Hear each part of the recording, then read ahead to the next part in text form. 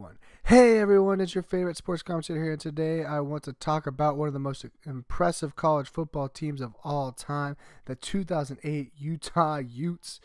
When we talk about college football powerhouses, we often think of Alabama, Ohio State, Oklahoma, but back in 2008 there was a little known team that shocked the world, and that was Utah.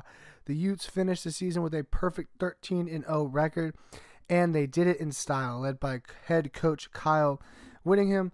They had one of the most dominant defenses in college football the year. They only allowed just 13.2 points per game, which was the third best in the nation. You could not score on these cats.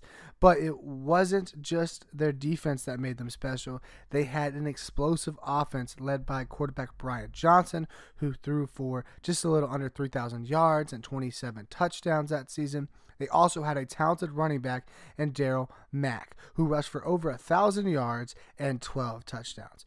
But what really set 2008 Utah apart was their ability to win against tough opponents. They beat 4 ranked teams that year, including Alabama in the Sugar Bowl, which was one of the biggest upsets in college football history.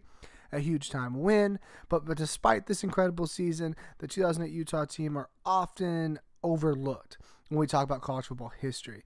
But they were truly a special team, and one that deserved to be remembered for their incredible season. I only wish they had a college football playoff back then, so Utah would have got a chance instead of, having to play, kind of second fiddle all year to the big boys and just getting a Sugar Bowl appearance. But they proved in that Sugar Bowl appearance they deserved a shot to at least get a chance to fight for the national championship.